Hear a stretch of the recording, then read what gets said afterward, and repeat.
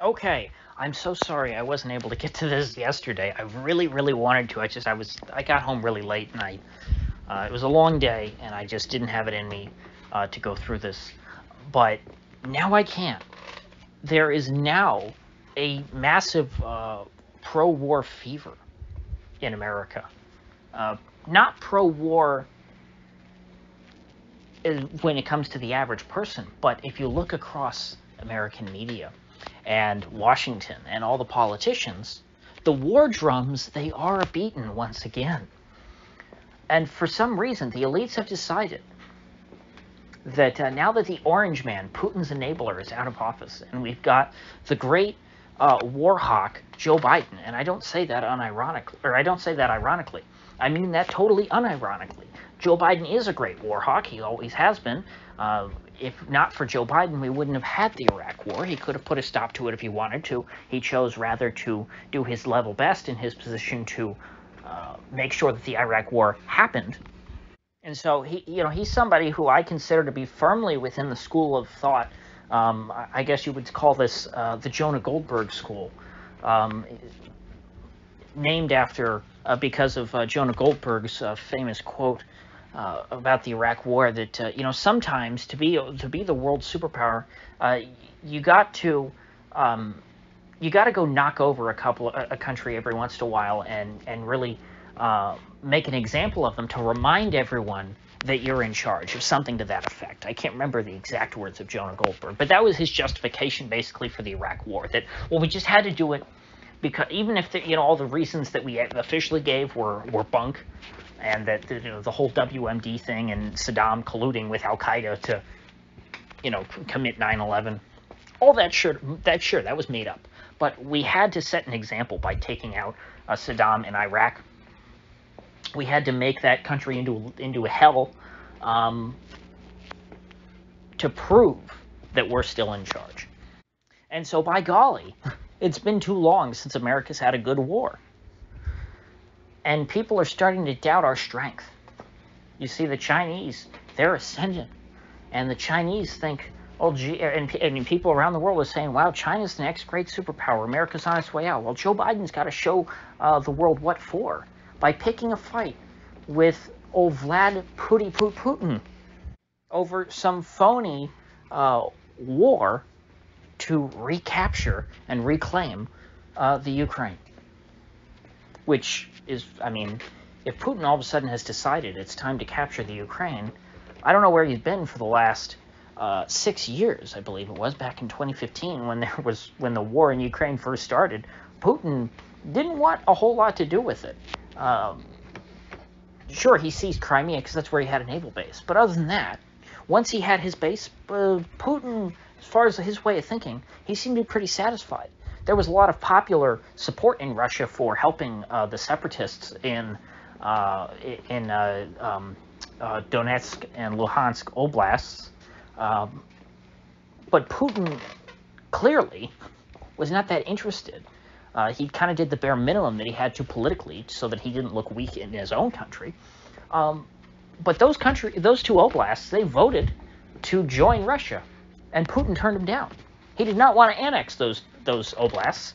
He only wanted to annex Crimea because that's where their naval base is. And so Putin doesn't seem to be too ideologically committed to invading and reconquering the Ukraine.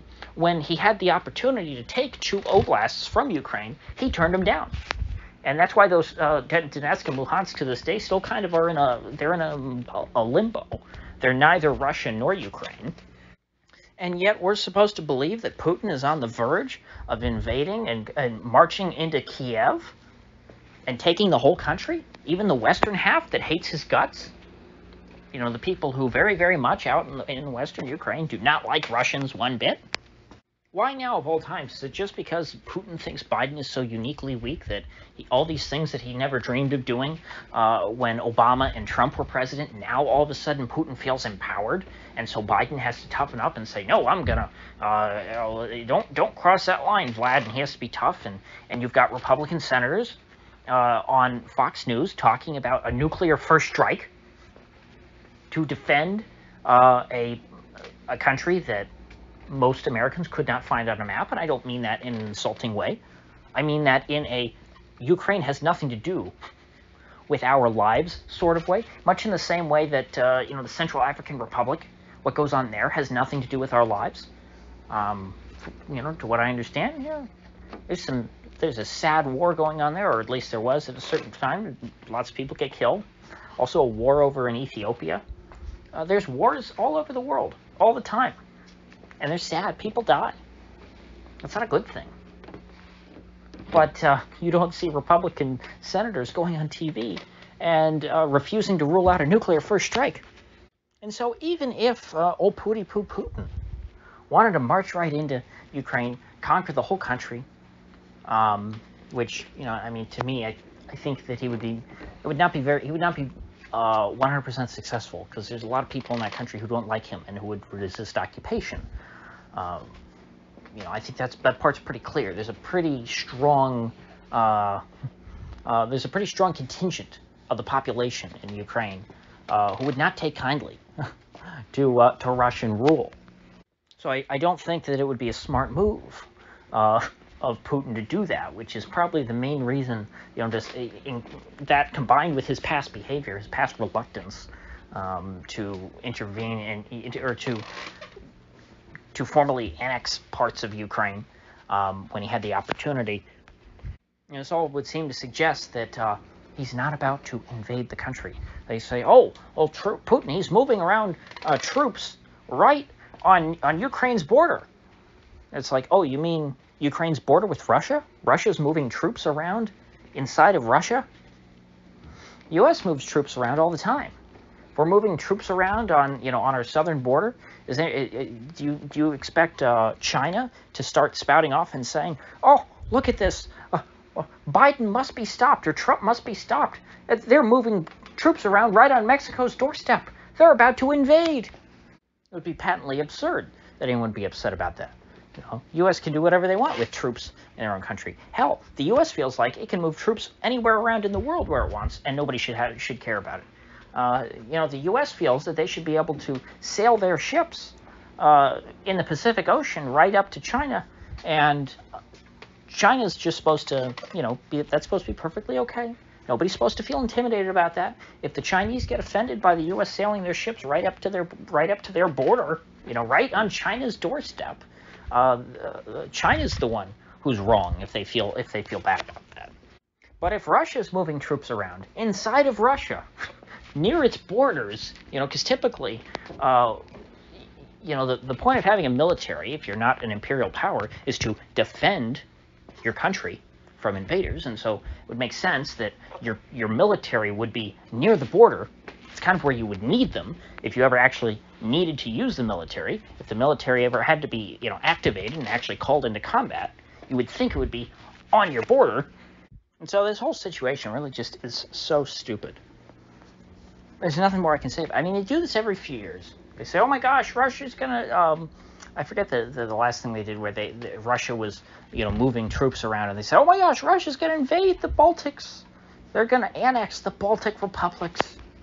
And of course, that never happened.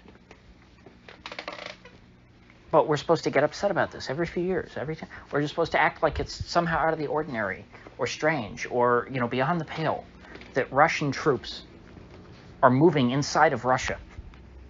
And even if it did mean what they're saying, we're supposed to care. Ordinary people do not care. Doesn't matter. Doesn't affect them.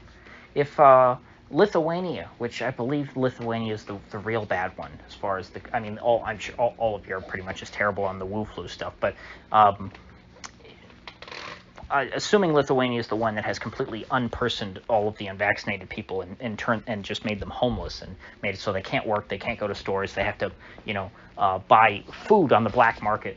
That country, if that totalitarian hellhole was annexed by Russia, I don't think anybody would really care in the U.S., nor would we notice. A totalitarian hellhole, if anything, maybe Russia's probably, if I had to guess, Russia's probably more kind to the unvaccinated people than Lithuania. So even though, in my opinion, Russia's not great, I wouldn't want to live in Russia, might be a net benefit to some of these countries if they got annexed by Russia, but that's not going to happen. It never has happened. They always say it's going to happen. Oh, and here's the other thing. Those Baltic states, I mean, at least you could make the argument, well, they're a part of NATO, so we should defend them, even though NATO shouldn't exist, because the Cold War is over. Ukraine's not even a part of NATO. They're not a part of the EU. They're not a part of anything. Ukraine is the furthest east, and south in Europe that you can get, while still being Europe and not, Russia. In other words, it doesn't matter. It's not like you have a bunch of free people who are about to lose their freedom or something like that. It is a sectarian conflict. You've got bad guys that run Ukraine. You've got bad guys that run Russia. It used to be that there were different bad guys who were friendlier to Russia that ruled Ukraine, and then the CIA and the State Department overthrew those bad guys and replaced them with other bad guys who were just pro-NATO. So you've got pro-Putin bad guys who were replaced by pro-Washington bad guys, who are both very corrupt and not great, not good guys, really, on either side. I mean, they're not the worst people in the world. None of them are Hitler, but none of them are, Thomas Jefferson either. They're basically a bunch of gangsters. And so I'm sure anybody who listens to this channel is not going to allow themselves to be riled up by this nonsense. But, if you hear other people who are getting excited about this, try and talk them down off the ledge. Just ask them simple questions like, hey, why does what happens in Ukraine matter? Also, why is it all of a sudden, I mean, it might be a little hard to explain the recent history of the war in Ukraine and how Russia had the chance to annex parts of eastern Ukraine and chose not to, and only chose to annex the part where their naval base was that was threatened by the coup. That might be a little harder to explain to people and to talk about, unless you have a deeper background about it. But just ask them, why does this matter? Why should we get into a war with a nuclear power? Because when you get into a war with a nuclear power, that's a nuclear war. And you've got senators on TV talking about a first strike, which is not good. That should always be off the table. A nuclear first strike should always be off the table. He says, oh, well, when you're dealing with the enemy, you can never leave anything off the table. It's like, no, that should be off the table. Because then you're the one starting the nuclear war. You don't do that. You don't want that on your hands. So this isn't fun and games. This isn't Saddam Hussein. George Bush Sr., back in 1991, the public media perception was that he was weak. He didn't want to look weak. So what did he do? He went and he found an excuse to go attack Saddam Hussein. And because he knew, Saddam was weak and couldn't fight back. And so that's what he did. And then he said, I'm a tough guy, see? I took down the next Hitler. Because he thought it'd be easy. Biden probably, because he looks weak because of, kicked something. He looks weak because of all the stuff with Hunter and China and all these things. He looks compromised. He's publicly perceived as being a weak man. If he goes and, kicks dust up with Putin, he's trying to puff his chest out and look tough because he thinks, oh, well, Russia, they're just so weak. Maybe. I think that's their thinking. I don't know how you could think that Russia's very tough, or I think that they just use Russia as a punching bag because they're an easy target, because people remember, in the past, Russia was a big threat, and they're not now. They're completely destitute. And I don't say that gleefully, but 70 years of communism will do a number on your society. And so, now that period is over, the focus should be on trying to help, Russia move on and, build itself back up as a non-communist nation. And yet the West, Washington, has been bound and determined to do the exact opposite. Russia should be like a positive. Russia is kind of the best case scenario for what China will look like after a while. Because you don't want the communists to be in charge in China forever, right? Communists are kind of scary. They're bad guys. They're a lot worse than Putin.